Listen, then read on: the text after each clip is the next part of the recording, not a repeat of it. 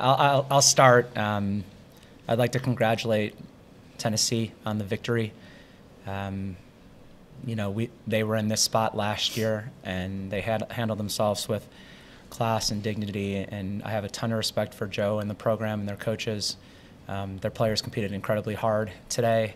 They played with honor and grit, and we certainly will wish them well throughout the rest of their NCAA journey. This is a tough feeling. It's one that no one wants, but I think these players in our program can hold our heads very high for our performance tonight. We talk a lot about what makes Xavier soccer different and special and unique, and I'm proud, very, very proud, that I think we displayed a ton of that tonight.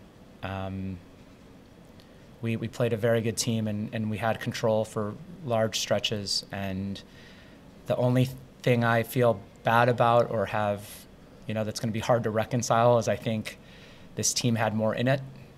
I think this team could have advanced multiple rounds, and I think they deserve it. And I think this group of women and this group of seniors are very, very special. And I just wish they had another chance and more opportunity, because they've invested so much into our program and taken us to different levels. And, it's just sad to see it come to an end. Nate, you generated 41 shots tonight, 15 on goal, had a ton of offensive opportunity, just couldn't really find the back of the net.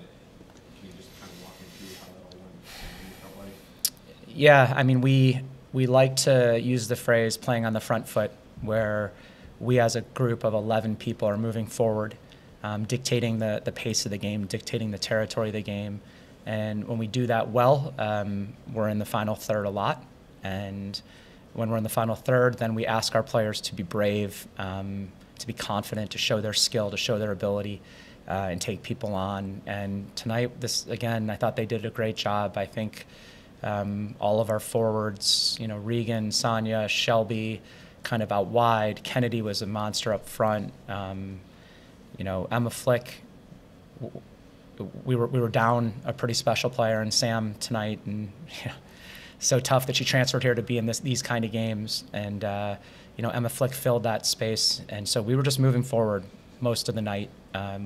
We were brave all the night, and we just kept creating chances. And their keeper made some amazing saves, right? Like she tipped a bunch over.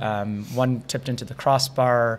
Some chances we'd like to have back, and this is where I think we should give credit to Tennessee, as they defended their box incredibly well. They won a ton of headers. They won a ton of second balls. They must have blocked 15 shots on the night. So yeah, I thought our offense was humming. I thought we looked dynamic out there.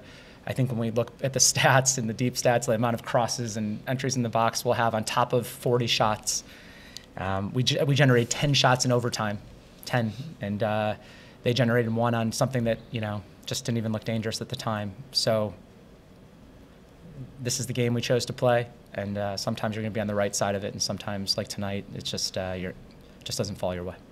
Jane, what can you say about this team and this group that you played with this season?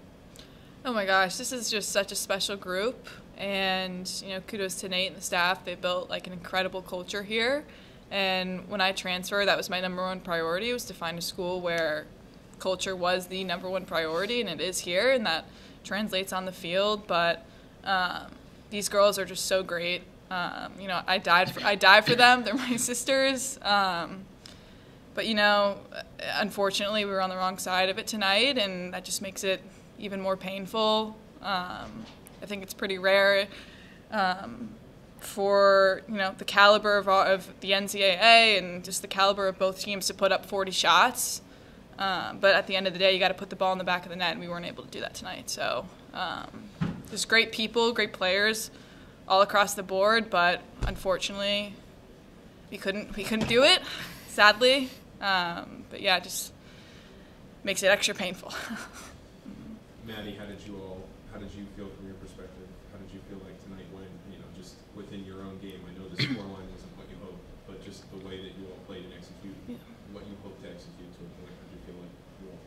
I mean, I think we played great. I think, like Nate said, we were on the strong foot, the front foot for most of that game. And like Jane said, putting up 40, 41 shots, I mean, that's unreal. That's crazy. And I'm just so proud of this team. And we've been through some lows and we've been through some highs, but I think one thing to be proud of is we went out there together in this game, and we did everything together. We moved forward. Everyone helped defend it, double down, and I'm just super proud, super proud. Nate, what does it mean for you to see two players up here wearing a captain's armband like this and see how much they're invested in this program and what you've built here over the last few years? I think it's why it hurts so deeply. I think this is why this moment is just painful, is because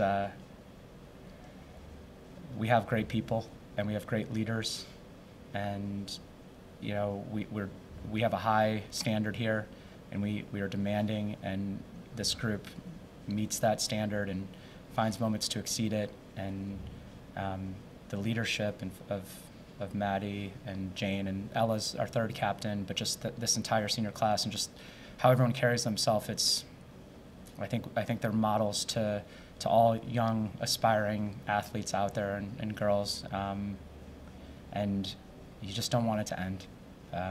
I just didn't want this one to end, and you could just tell we're out on the field and we were a little bit shell-shocked, and no one knew what to do. Everyone just kind of sat there and wanted to be planted on the field, and they kind of made us move to be here. So I'm just blessed and honored to be a part of the ride with them. Thank you all. Congrats on a great season. Thanks, Paul. Thank you. Thank you.